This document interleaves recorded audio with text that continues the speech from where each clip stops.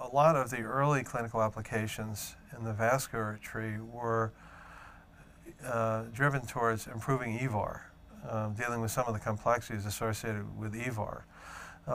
Because the scope of our endovascular activities here is so broad, we actually were interested in exploring ways that the robotic system could actually alter workflow, whether it was in EVAR or other more complex angiographic applications.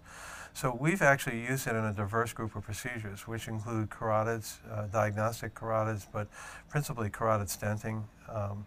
We've used it for embolization procedures in the kidney, splenic aneurysm embolizations, contralateral iliac occlusions, and a number of complex catheterization procedures, trying to explore whether we could actually improve workflow, reduce radiation, and reduce procedure time.